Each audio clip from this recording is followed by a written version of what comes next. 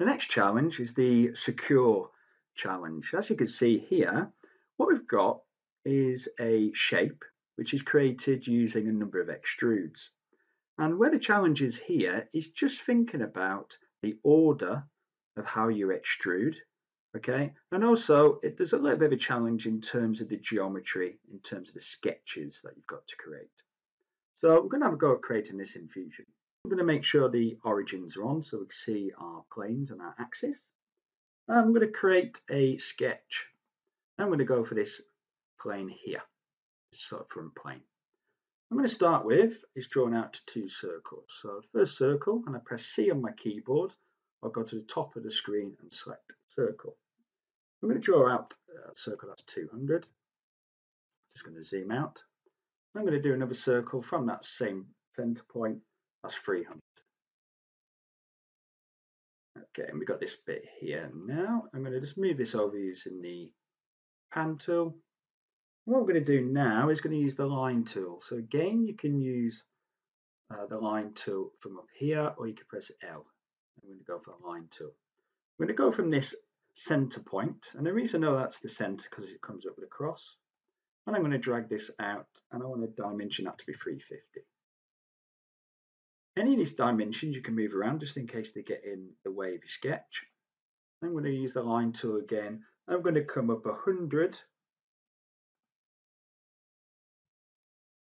And then we're going to come across, okay, to this point here. So we're going to come right across here and snap to that edge.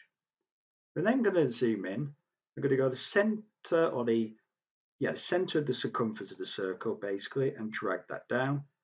And then I'm going to click again. So I've created this sort of right angle here. And then what we're going to do is press E for extrude or go solid extrude. And I'm going to select these two plus this little sort of triangle or sliver of a design or sketch there. Go to the house so we can see what we're doing. And if we look at our drawing, what we need to do is extrude this 200. And we're going to type that in here. Or I could type in this box here, or I could just drag this out. So we've got 200 at the moment. And then I'm going to click OK. So again, this is about adding extra extrudes now to create this shape. So there are different ways of doing this. We could sketch on the top work plane and cut this down. We could also sketch on the front work plane and cut it, from the front to the back. Right? It's entirely up to you the technique you use. So what I'm going to do is I'm going to create a sketch. Okay, and actually I'm going to go back into here. I'm going to go edit feature, and again with the options I'm going to go symmetry. I'm just going to make sure that my planes are running through the middle, and I'm going to create a sketch here like so. What we need to do is remove some of this. So I'm going to basically use a center or corner rectangle tool, should I say, to drag this out. Now don't worry too much about the dimensions because I've got it snapped on the center. I'm going to use E for extrude, and I'm going to drag and remove this and click OK. Now what I need to do is just check my dimensions here. So I'm just going to click on measure. Just need to check that that is the correct size, so 100, which it is, because the total thickness was 200. And I've sketched on the middle plane and removed that, so that's 100, so that's correct. So any of these you can check using the simple measure tool. Okay, what we've got next is we've got two features on here. So have a go out. And there's a little cutout here. So again, I could sketch on this surface, or I could sketch on this one. I could even go underneath and sketch as well. So I'm going to sketch on this surface this time. Select it, click sketch. And I'm going to come in and use this rectangle tool. So it's a corner one. I'm going to drag this up, and it needs to be, look at the drawing, 125 in this dimension by 50 in this way. So just make sure you press tab to go between the two. So 125 by 50, click enter. Now we need to dimension it towards one of these edges because at the moment it's just floating around. And we can tell that because we've got the blue lines. So I'm going to click D for dimension at the top, and I'm going to dimension it from these 2 points up like that. I could have done the point to the edge or that line to the edge. It will do the same thing. Then we're going to dimension that to be 50. And then we've got this in the correct position. I'm going to click the green tick, click on my home button, and E for extrude again. I'll go up to extrude. I'm going to select this. So again, we've got a couple of options here.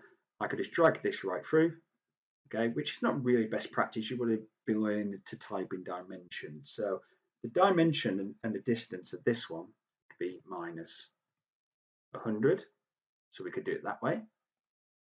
Or the other technique we could do, if I just delete that and turn this sketch back on, just in here, I could select that and I can click on that point there and click OK to create that feature.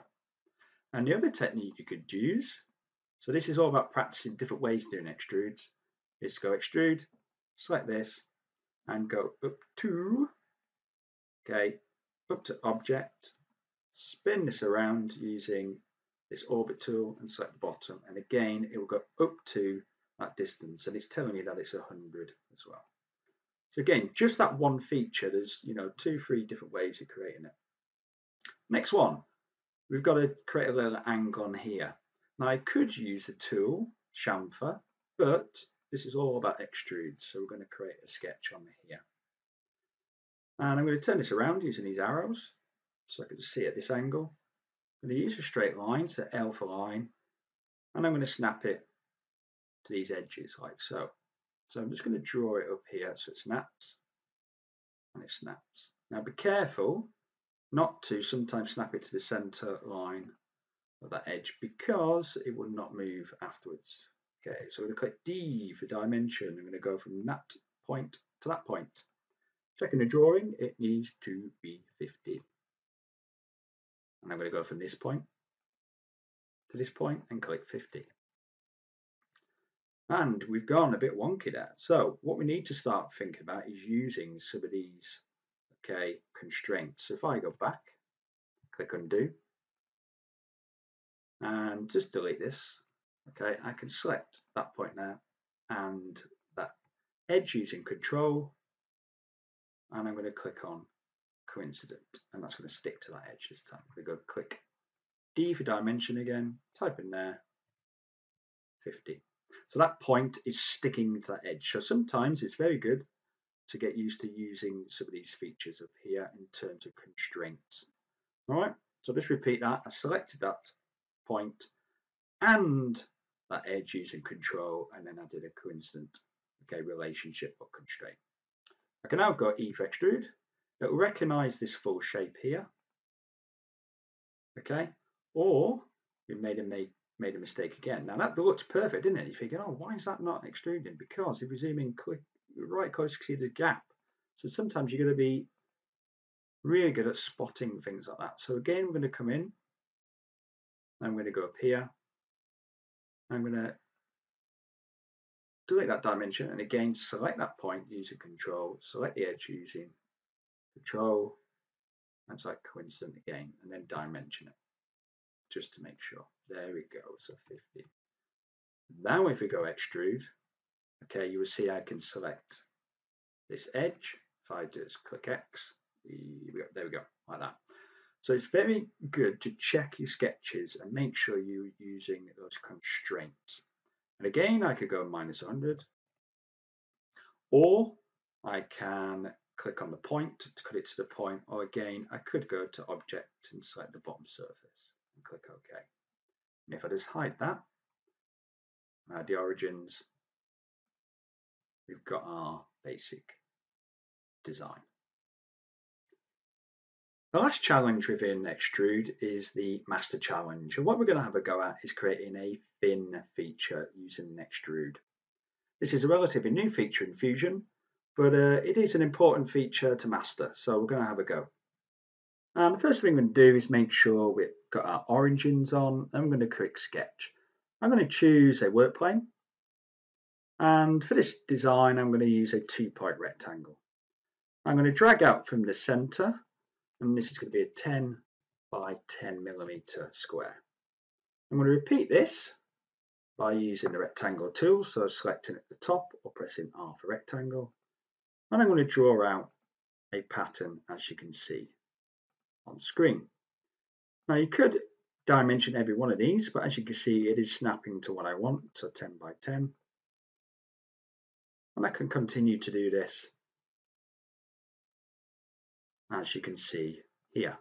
So I can go on and on and on creating that pattern.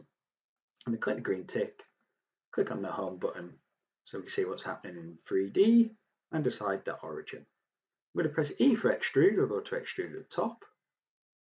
And first of all, I'm going to show you what will happen if we just do an extrude. So I'm going to select each one of these by holding Control. And I'm going to select each sort of alternate square, type in 10 millimeters and click OK. So as we've done before, that's just created a number of cubes. But what we want to do this time, if I right click and left click edit, is use the thin feature. So as you remember, I wanted it 10 millimeters, and of course I could change that to whatever I want.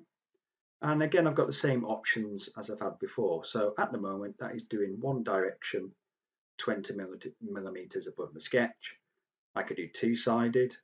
That means I've got control of how much I can extrude both top and bottom.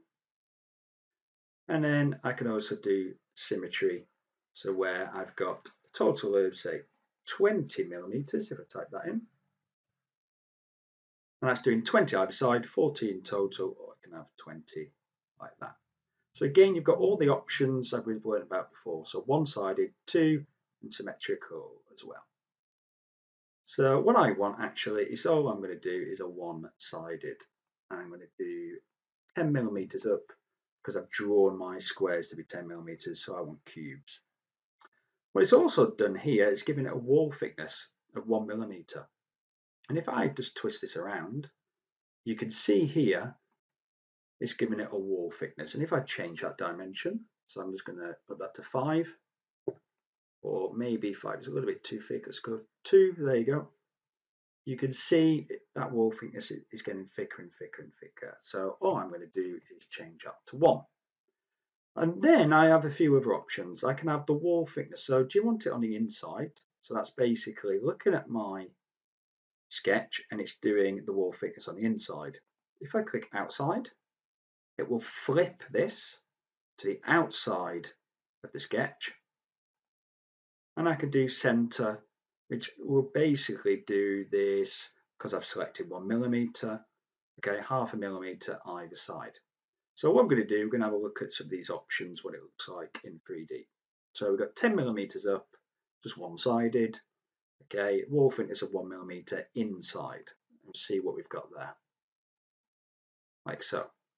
So that's what I want to create, but let's just explore some of the other options and see what we get. So if we right click on that, and this time change it to the outside and click OK.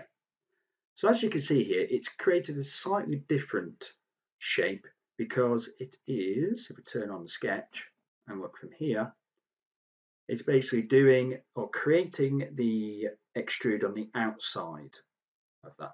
And again, if we click on this one and we click on center, click OK, what we've got there is the extrude is extruded, okay, equally on either side of the sketch.